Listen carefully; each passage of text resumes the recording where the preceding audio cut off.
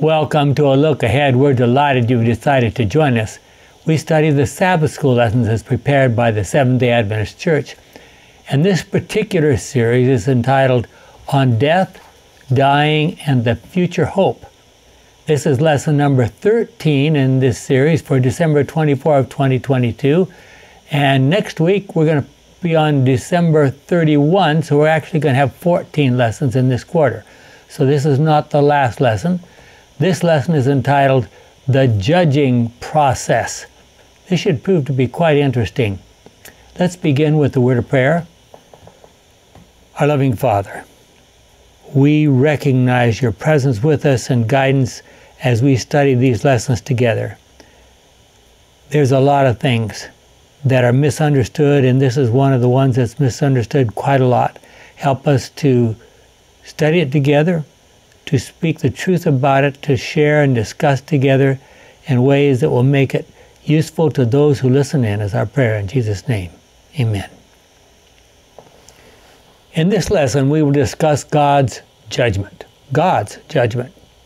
The idea of judgment is very clear both in the Old Testament and the New Testament. And one of the things I want you to think about for just a moment, because it's going to come up later, is does God's judgment mean the judgment of God, or does it mean God's judgment of us? You think about that. Or does it mean both? Or both. Well, we're not going to rule that out. In 1 John 3, verse 20, we read, Tim?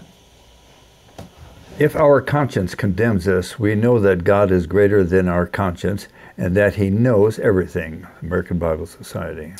Okay, and the Old Testament, Ecclesiastes 12:14. God is going to judge everything we do, whether good or bad, even things done in secret. The Good News Bible. Okay, so if we believe that God is omniscient, what does omniscient mean? All-knowing. He knows everything.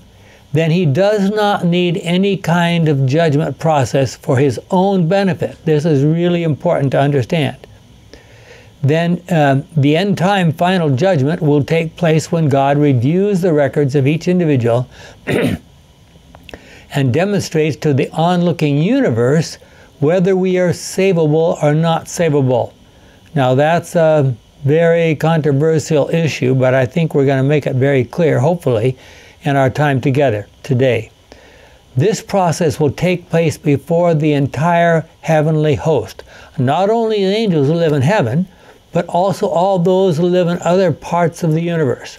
Think about Job 1 and 2. If you haven't read that recently, it's a good thing to do. God's goal is to be perfectly transparent and to make it clear that those who are invited to join the heavenly society are safe to admit there. That's the issue.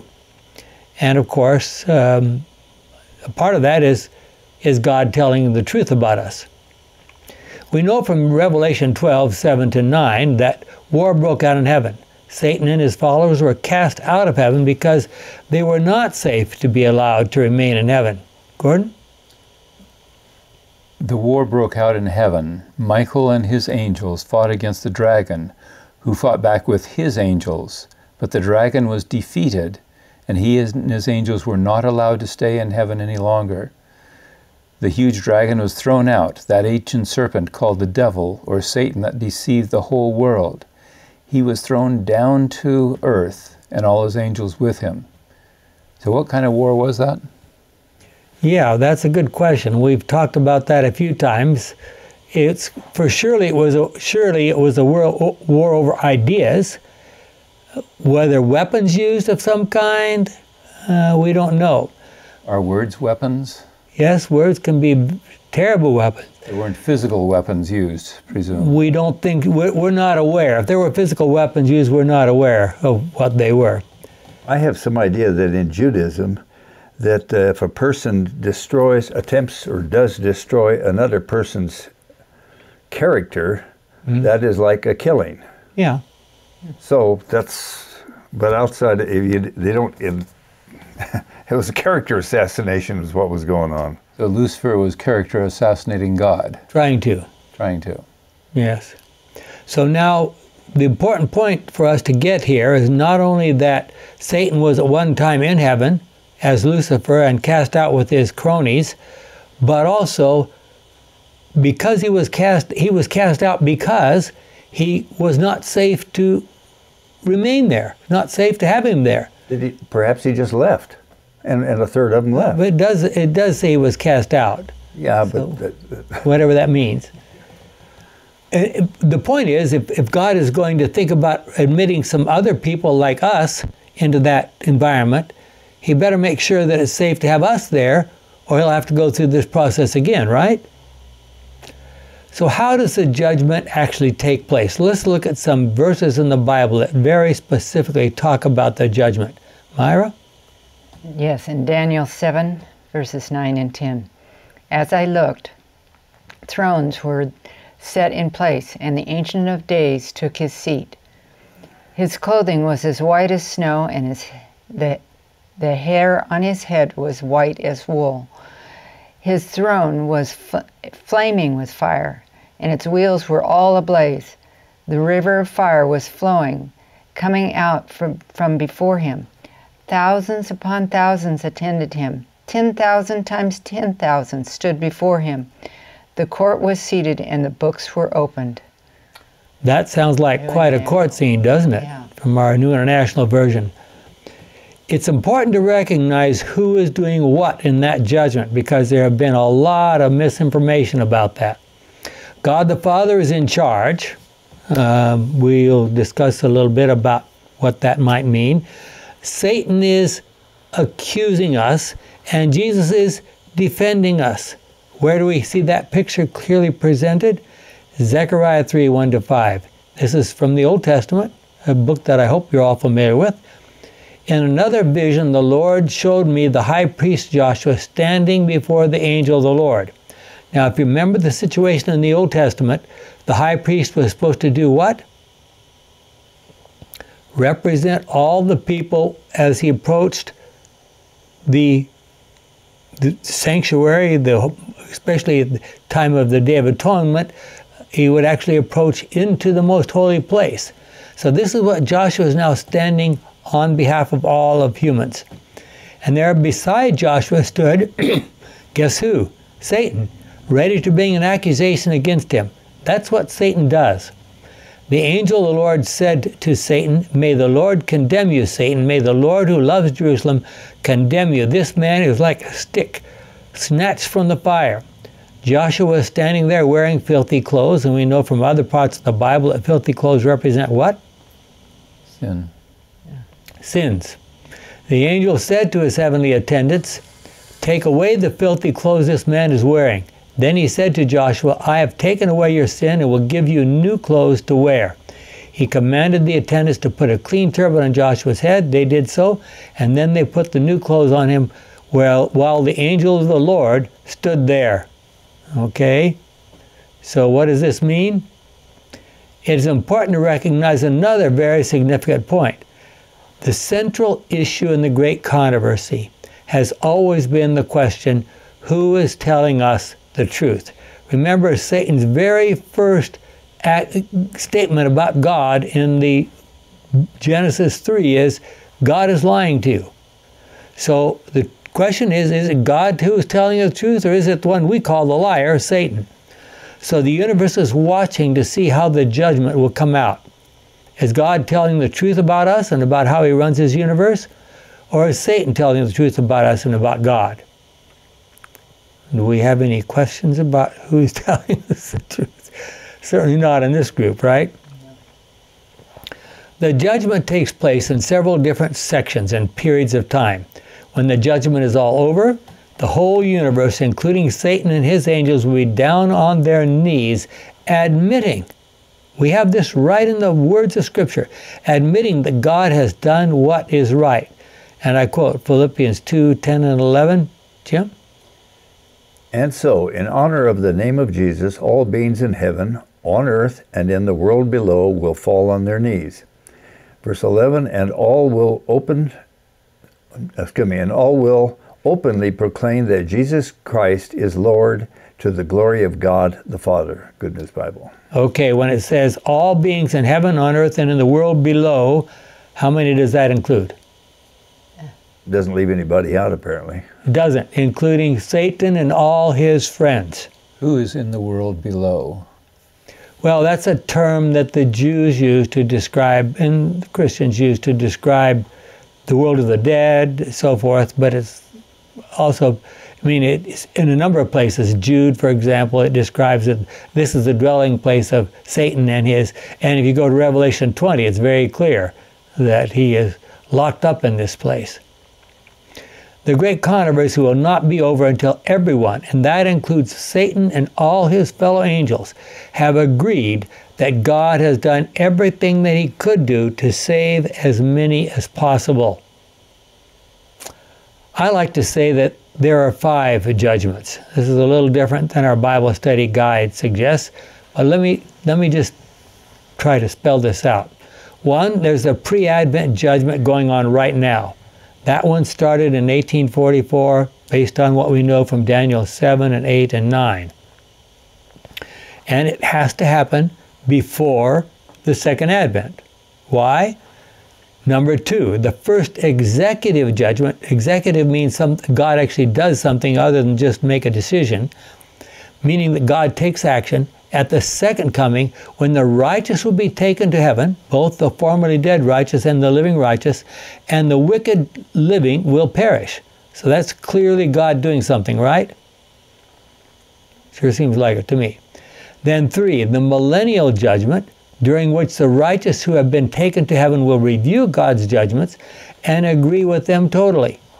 God doesn't make any mistakes, but he says, okay, have a look, see if you find any problems. The millennial judgment will allow the righteous to be involved. 4, the judgment by the wicked, including Satan, at the third coming, when they will also agree with God's judgments. Philippians 2:10-11, which we just read, and Great Controversy 670 and 543, which we'll look at a little bit later. So we're suggesting that even the wicked, all of them, will have a chance to look at God's behavior and say, yes, he was right, or no, he wasn't right. And finally, 5, the final executive judgment, when all who are out of harmony with God will be separated from the source of life, God himself, and perish forever based on their own choices. These points are very important key to understanding the outcomes of the judgment. Okay? That would be Gordon. From the writings of Ellen White in Great Controversy, Satan sees that his voluntary rebellion has unfitted him for heaven. He has trained his powers to war against God. The purity, peace, and harmony of heaven would be to him supreme torture. Okay. Can you imagine that? Yes, I want you to tell me how does that work out? I mean, this is a guy who's determined to fight against God. To imagine put him in a place where everything is perfectly peace, perfect harmony, purity. His character is so fixed that he can't change. And it would be every second he would be wanting to say something bad against the people who are there and against God, but he wouldn't be able to. It would be torture for him.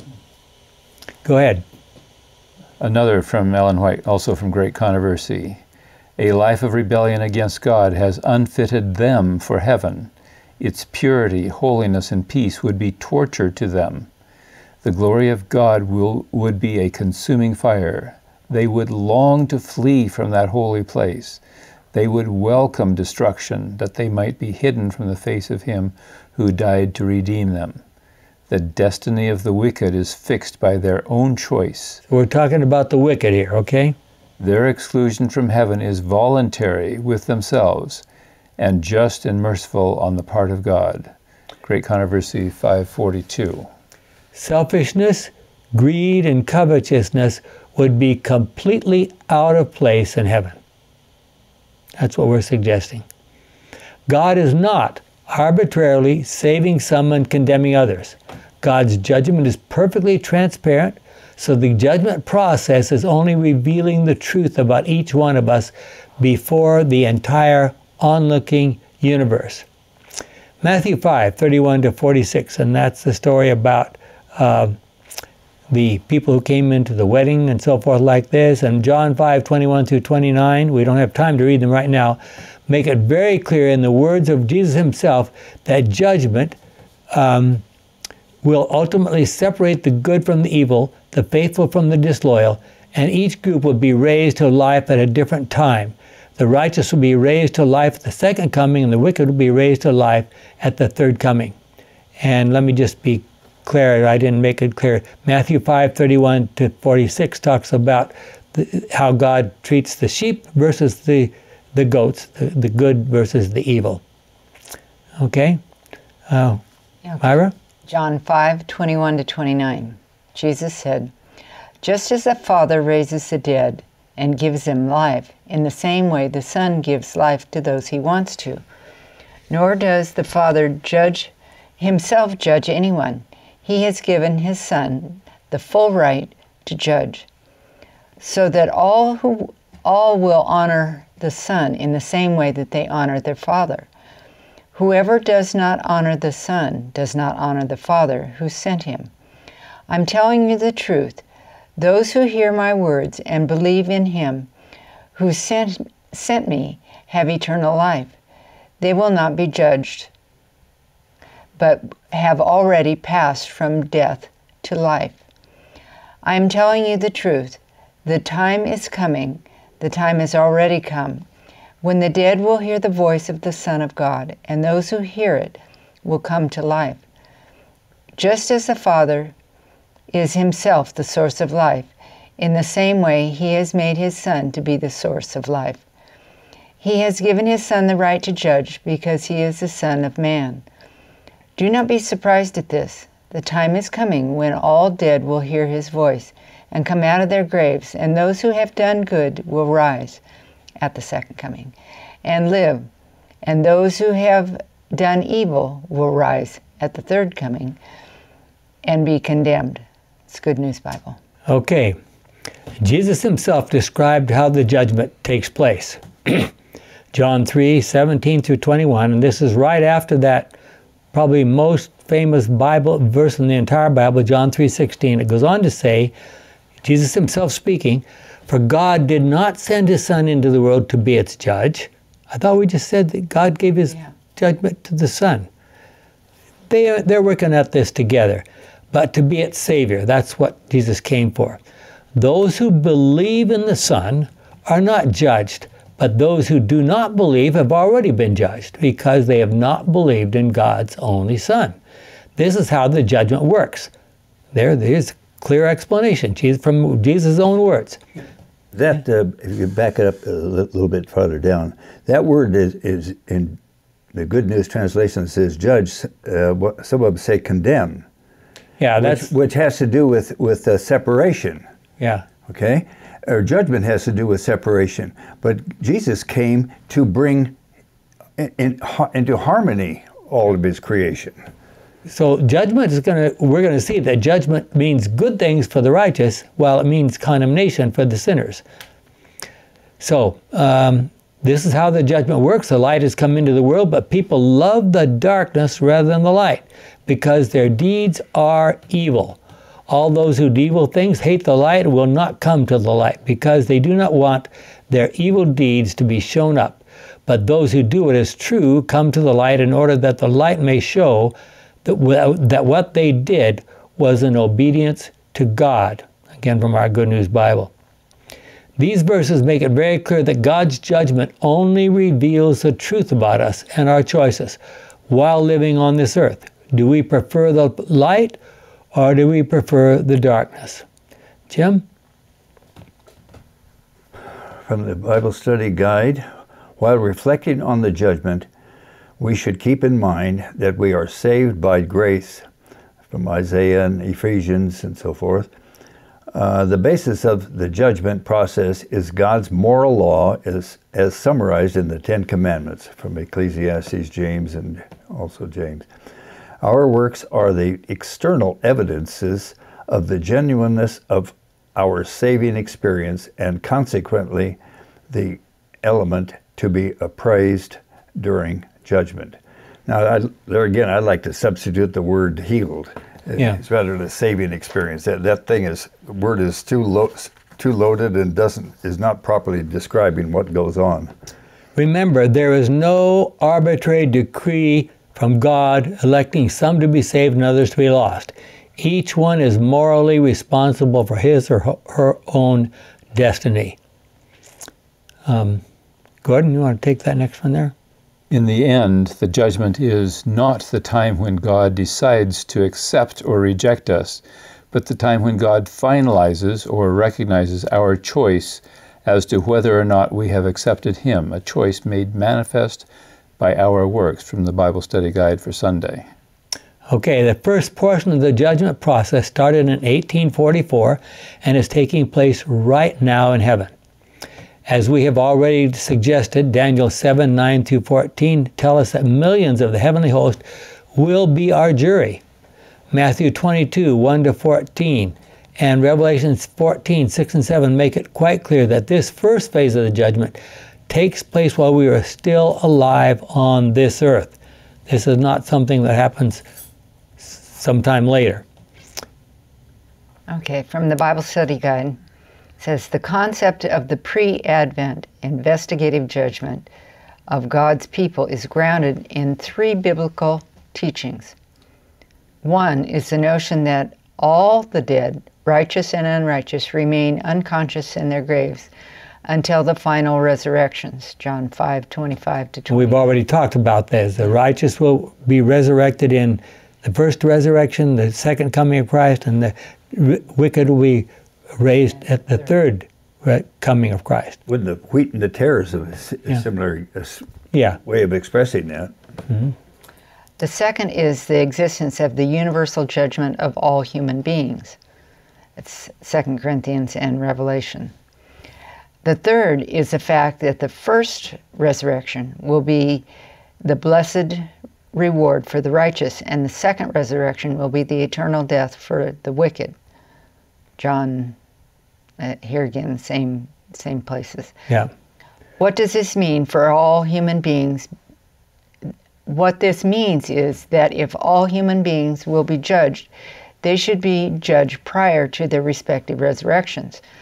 Because of those resurrections, they will receive their final rewards. Okay, so the people who are resurrected and taken to heaven at the second coming, God is not going to come along and say, oh, sorry, you weren't supposed to be here. You got to go back down. You know, God doesn't make any mistakes. Okay. The book of Daniel helps us understand both the time and the nature of the pre-Advent judgment. At the end of the 2300 symbolic days in 1844, the heavenly sanctuary will be cleansed. And the pre-Advent investigative judgment will begin. These are all in Daniel, and some in Hebrew. Again, the pre-Advent investigative judgment will begin two different ways of expressing the same event. And the judgment is in favor of the saints of the Most High, Daniel 7:22. That is good news for God's people. Okay, from Monday's Bible Study Guide. December 19th. So we've seen several things here. One of the most important things is that Satan basically doesn't want to go to heaven. It would be torture for him. The wicked do not want to go to heaven. It would be torture for them. So there shouldn't be any problem in deciding that it's what's fair here. Hebrews 9:24, Daniel 8:4. Yes. And yet, some will say, Lord, didn't I cast out demons in your name? Didn't I heal in your name? Mm-hmm. And they will be lost. Mm-hmm. How does that mesh with what you just said that we will go where we want to? There are lots of. I mean, look at all the people on television right now who are claiming to perform miracles and so forth, but there's lots of other things that God teaches that they don't like at all. But when they get there, they may think they want to go there. Yeah. Just like when I came out for starting my career in nursing, I thought I wanted to go in a certain area, And obviously God had a different direction, and I kind of went, I don't know why I didn't realize that, but that was, Yep. you know, the direction I needed to go. And that's where you found me? Yeah, that's where I found you. So these verses, Hebrews 9:24 and Daniel 8:14 and Daniel 7:9-14, make it clear that the pre-Advent judgment is taking place in heaven. It will result in good news for God's faithful people, Daniel 7:22. The pre-Advent judgment is for the purpose of clarifying in the minds of the entire onlooking universe that the people God is planning to admit to heaven are safe to live next door to for the rest of eternity, and the wicked are not. And Satan and his angels were cast out because they were not. So this is not something new. So if God is judging us right now and the entire universe is watching to see how we are doing, shouldn't that impact the way we behave every day? Jim?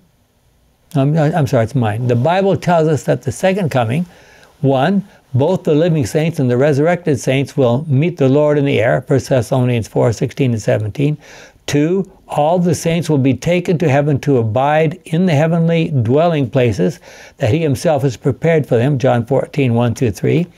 And 3, only at the end of the millennium will the New Jerusalem come down to this earth and become the everlasting home of the saints, Revelation 21:1-3 and 9-11. So during the millennium, while the earth remains desolate, the saints will reign with Christ in heaven, Jeremiah 4:23 and Revelation 20:4. From our Adult Sabbath School Bible Study Guide.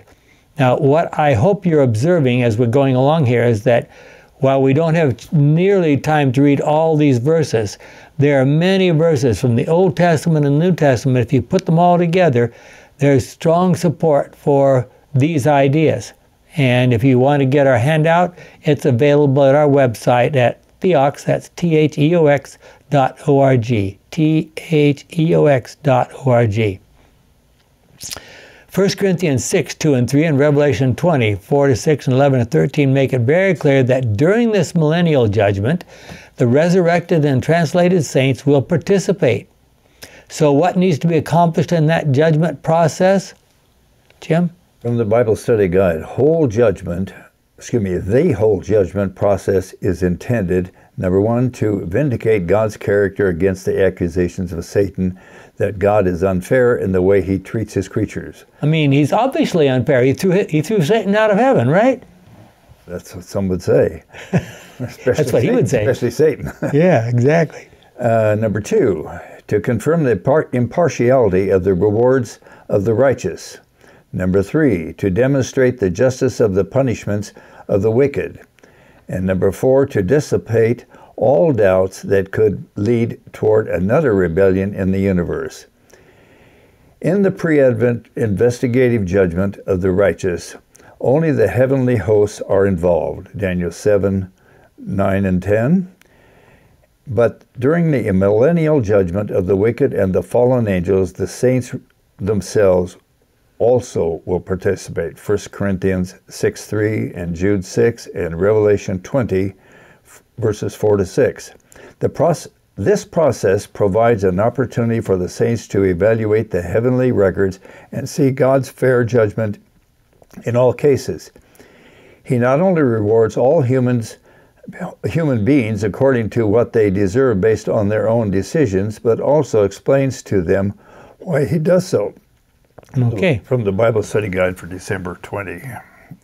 We're going to see that when the final stage of God's judgment is over, every individual who has ever existed, and those who will occupy heaven, and those who will occupy heaven in the future new earth will have had an opportunity to see God's fairness.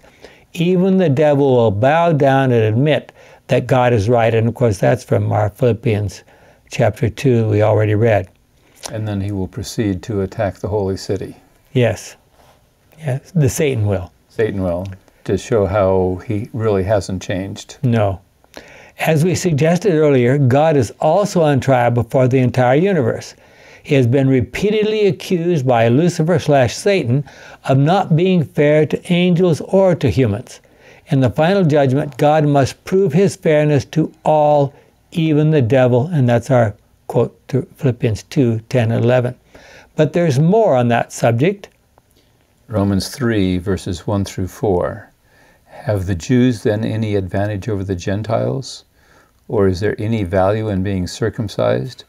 Much indeed, in every way. In the first place, God trusted his message to the Jews. But what if some of them were not faithful? Does this mean that God will not be faithful? Certainly not. God must be true, and even though every human being is a liar, as the Scripture says. So let me do that again, verse 4. Certainly not. God must be true, even though every human being is a liar. As the Scripture says, you, that is God, must be shown to be right when you speak. You, that is God, must win your case when you are being tried. Good News Bible. Now you remember the question I raised back at the beginning, is God's judgment a judgment of us? Well, yes it is, that we've seen that that's true. But is it also a judgment about God? Does each one of us, either by choosing Satan's side or choosing God's side, we are making a judgment about God, right? If you determine you don't want to listen to him, you've already made a judgment that you don't want to hear what he has to say. You don't trust him or whatever. Do all versions, so this is Good News Bible, and I inserted the word God in there, when you must be shown. Do some versions imply that it's humans that are being judged rather than God? The New International, the last paragraph, it says, "May you prove to be right when you judge," and several others have it that way. But that when you God doesn't. The other text that says God doesn't judge. I don't judge anybody, but their paradigm, their point of view is faulty. Not many people recognize that God is also on trial in the sense that the entire universe must ultimately be convinced that God has done everything right and that God can be trusted. Are we fully convinced that God has done everything right? Bible Study Guide says, during the Middle Ages, there was a strong tendency to portray God as a severe, punitive judge. Today, the tendency is to describe him as a loving, permissive father who never punishes his children. You can remember, let me interrupt for a second, you remember the famous sermon that we probably all studied at some point in our history is by the New Testament guy who said you hang by a slender thread any moment over the fires of hell. Jonathan Edwards. Jonathan Edwards, yes. In early New England. Sinners in the hands of an angry Sinners God. in the hands of an angry God, yes. Go ahead. Okay. Yet love without justice will turn into chaos and lawlessness, and justice without love will become oppression and subjugation. That word. God's judging process is a perfect blend of justice and mercy, both of which derive from his unconditional love. This final executive judgment, which takes place at the third coming of Jesus to this earth, might seem to some like a punitive action. God has taken some pretty serious actions against sinners in the past. Think about driving Satan and his rebellious angels out of heaven. Again, we discussed just that briefly. We don't know exactly how they were driven out or whether they chose to leave, but they were out. 2, driving Adam and Eve from the Garden of Eden, Genesis 3. 3, the worldwide flood, raining fire on Sodom and Gomorrah, 4. And 5, the destruction of the firstborn in Egypt. And 6, the destruction of Ananias and Sapphira, even into the New Testament. Some pretty serious action against wicked people. But the final executive end-time judgment of God will be very different. There is nothing punitive about God's final judgment. Each person gets exactly what she or he has chosen for herself or himself. The righteous will get to live eternally with God, and the wicked who have rejected God's form of government will get what they have chosen. And from Ellen White, could those whose lives have been spent in rebellion against God be suddenly transported to heaven and witness the holy state of perfection? that ever exists there, every soul filled with love, every countenance beaming with joy, enrapturing music and melodious strains rising in honor of God and the Lamb, and ceaseless streams of light flowing upon the redeemed from the face of him who sitteth upon the throne, could those whose hearts are filled with hatred of God, of truth and holiness, mingle with the heavenly throng and join their songs of praise? Could they endure the glory of God and the Lamb? No, no. Years of probation were granted them, that they might form characters for heaven. But they have never trained the mind to love purity. They have never learned the language of heaven, and now it is too late. A life of rebellion against God has unfitted them for heaven. Its purity, holiness, and peace would be torture to them. The glory of God would be a consuming fire. They, the lost, would long to flee from that holy place. They would welcome destruction that they might be hidden from the face of him who died to redeem them. The destiny of the wicked is fixed by their own choice. Their exclusion from heaven is voluntary with themselves and just and merciful on the part of God. That's Great Controversy 542, 543. 2 Peter 2, 4-6 and 2 Peter 3, 10-13 suggests that God's final judgment will result in the wicked being destroyed completely. This is stated quite clearly in Malachi 4, verse 1. Jim? The Lord Almighty says, "The day is coming when all proud and evil people will burn like straw. On that day they will burn up, and there will be nothing left of them." That's pretty descriptive, isn't it? And then you want to read the next one there? God's goodness and long forbearance, his patience and mercy exercised to his subjects, will not hinder him from punishing the sinner who refuses to be obedient to his requirements. It is not for a man, a criminal against God's holy law, pardoned only through great sacrifice he made in giving his Son to die for the guilty, because his law was changeless, to dictate to God. So how often do we allow the criminals to decide what their punishment should be? You know, this is the date of that is 1876. She learned a fair amount after that time. Yeah. How could anyone understanding the life and death of Jesus suggest Are you suggesting, Jim, that she changed? Truth is progressive. I'm not suggesting, it's obvious. Read her writings after that time. You're stating explicitly that she changed her I'm making no views. wiggle room there from my point of view. She expands her views, yeah. How could anyone understanding the life and death of Jesus suggest that God has not done everything he possibly could to save sinners? The most loving thing God could do to those who reject him and do not want to have a part of his government is to allow them to perish permanently. The cross makes it very clear what will become of those who reject God's offer of salvation. Christ's life and his death give us a clear choice. We can choose to live a life as far as possible like Christ's life, or we will die the death that he died. How could God have, and of course separated from God, how could God have made things any clearer? Let us repeat what we have suggested earlier about the final end of Satan and his followers. From Great Controversy, Ellen White. Satan sees that his voluntary rebellion has unfitted him for heaven. He has trained his powers to war against God. The purity, peace, and harmony of heaven would be to him supreme torture. Again, we're reading this again. Yes. His accusations against the mercy and justice of God are now silenced. The reproach which he has endeavored to cast upon Jehovah rests wholly upon himself, and now Satan bows down and confesses the justice of his sentence. With all the facts of the great controversy in view, the whole universe, both loyal and rebellious, with one accord declare, "Just and true are thy ways, thou King of saints." And we note that Satan himself bows down and confesses the judgment of his sentence, Yes. as Jim read in Philippians 2, 10 and 11. The final end of all sinners will be in the lake of fire, which is the second death. Revelation 25 and 11 to 15, Myra?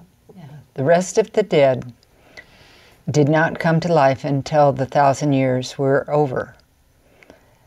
This was the first rising of the dead. So if we had a chance to read the whole chapter, we would say it's been talking about the second coming and the first resurrection. And then in verse 5, this parenthetical section, the rest of the dead did not come to life until 1,000 years were over. And then it goes back talking about what it's been talking about. This is the first raising of the dead. So it's a little confusing there. Then I saw a great white throne, and the one who sits on it. Earth and heaven fled from his presence, and were seen no more. And I saw the dead, great and small alike, standing there before the throne. Books were opened, and then another book was opened, the book of the living. The dead were judged according to what they had done, as recorded in the books. Then the sea gave up its dead. Death and the world of the dead also gave up the dead they held. What does death and the world of the dead? That means anybody who ever died, no matter how they died, will arise and be a part of this judgment. Okay. All were judged according to what they had done. Then death and the world of the dead were thrown into the lake of fire. This lake of fire is the second death. Whosoever did not have their names written in the book of the living were thrown into the lake of fire. Good News Bible. Okay. Revelation 21:8. Cowards, traitors, perverts, murderers, the immoral, those who practice magic, those who worship idols, and all liars. That would include Satan, right? The place for them is a lake burning with fire and sulfur, which is the second death. By our Bible study guide, thus the final annihilation of sin and sinners, in contrast to the unbiblical theory of their everlasting sufferings in hell, provides a just and proportional punishment for whatever evil people had committed. It also confirms that sin had a beginning and will have an end. Then the whole universe will return to its original perfection. Before sin, evil and disobedience arose mysteriously and without any justification. From our Bible study guide again. So the Bible study guide uses the term proportional punishment. Yes. For the wicked. So they're suggesting that if you're a little wicked, you get a little burning. If you're a lot wicked, you get more burning. You can't just die. You got to torture him for the appropriate amount of time. And what a ridiculous! And I disagree with that. Yes, I do too. I don't agree with the proportion. Well, since they don't give us any information here about the proportional part, so some of us would have problems with that. Now that we understand the choices that the wicked and Satan himself have made, it is clear that the idea that God could somehow save everyone in the end is completely false. I mean, does God want to save a bunch of people who absolutely don't want to be there? They don't like that environment, they hate God and so forth. They don't want to be there. I think Richard Neese said something to the effect that God doesn't need to make it any worse than it already is. Sin pays its wage. Yeah. You don't have to add on to it and get your pound of flesh or whatever term that you... So some might question why God has allowed this whole great controversy sequence to take place, considering the fact that he could have prevented it. This is from Ellen White again. In the day of final judgment, every lost soul will understand the nature of his own rejection of truth. How could that paragraph, number 32, how could God have prevented the great controversy? Well, some people would say he should not have created Lucifer. I understand that, but he created anybody. Anybody has a capacity to make a choice. Right. That's love, because there is love. Without freedom to make a choice, there is no love, and God is love. Yes. So I think that take some tweaking there. You would have to stop and explain what you've said and even more to make it clear, but there's a lot of people. That's what we have time to do. Let's make it clear.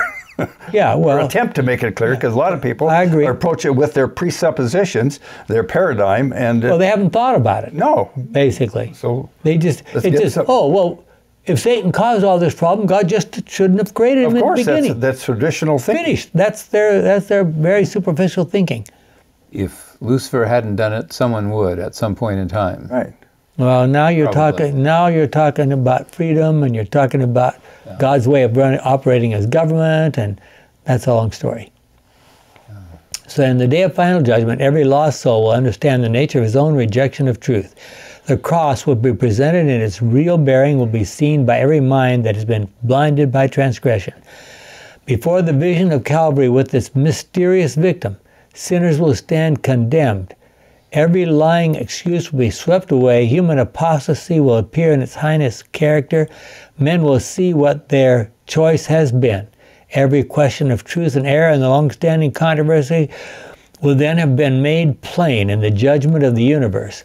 God will stand clear of blame for the existence or continuance of evil. It will be demonstrated that the divine decrees are not accessory to sin. There was no defect in God's government, no cause for disaffection, when the thoughts of all hearts shall be revealed. Both the loyal and the rebellious will unite in declaring, just and true are thy ways, thou King of saints. Who shall not fear thee, O Lord, and glorify thy name? For thy judgments are made manifest. Revelation 15, 3 and 4, and that's from Desire of Ages, page 58, paragraph 1. So is the following clear in your mind, Jim? Ellen White says, if you cling to self, refusing to yield your will to God, you are choosing death.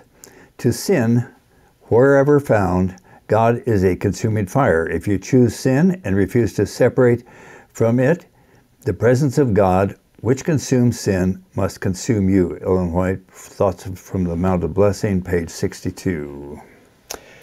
Do you understand why God has a pre-Advent judgment and a millennial judgment? Is that clear from some of the things we've discussed already? Anybody have a question about that? Clearly, at the second coming, God is planning to take the righteous, the formerly dead righteous, and the living righteous to heaven. So he has to make a judgment about them before that time. And the wicked, what happens to the wicked at that time? He has to make the judgment because he's already made the judgment. He has to convince the onlooking universe that those who go at the second coming are safe to live next door to. Yeah. There's another way. That word judgment has a lot of baggage to it. Yeah. Instead of using the word judgment, if we put a separation, now you got this wheat and the wheat and the tares.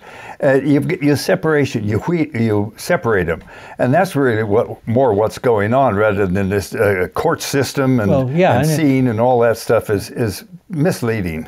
Well, the point is we've shown very clearly. People judge themselves. Oh, of course. They judge God. God is the one that's on trial. The wicked are rebellious against God, and the righteous are in favor of God.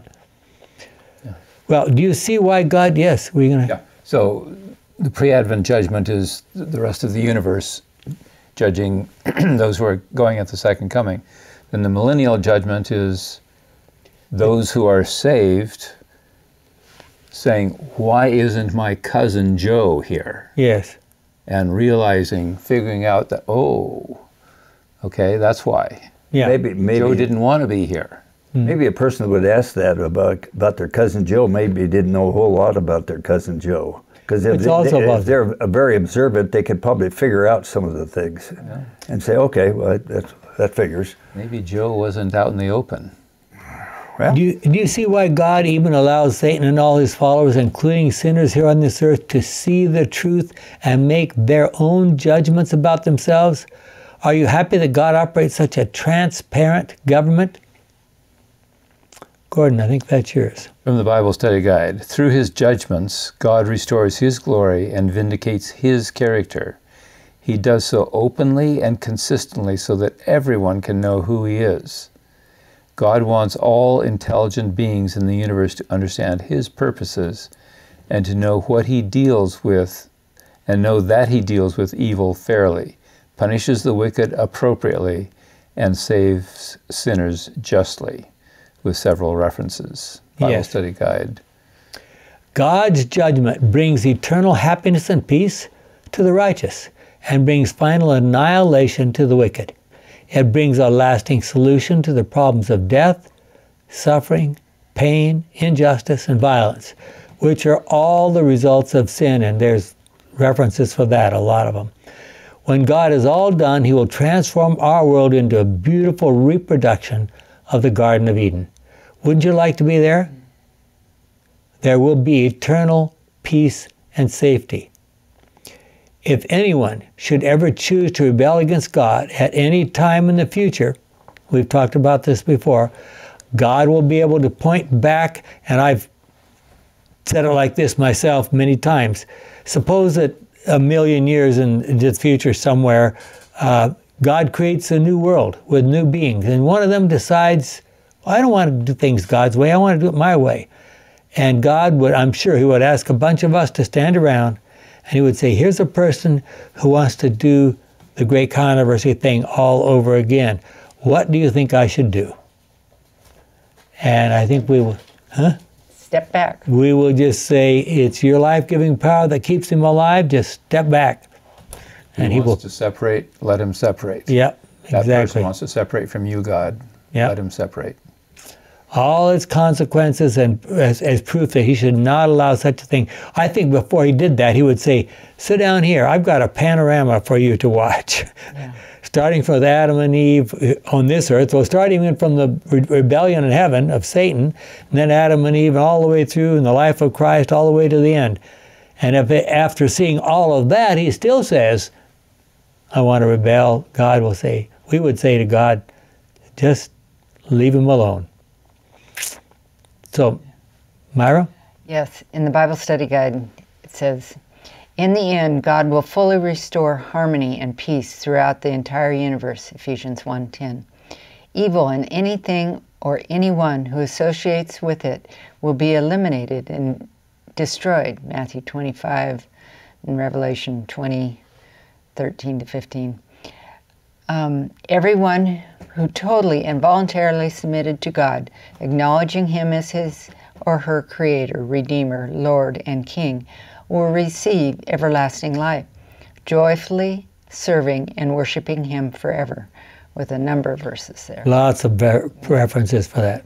Thus, the original abundant life of joy, happiness, and peace will be restored and never again to be disrupted by any form of disobedience or rebellion.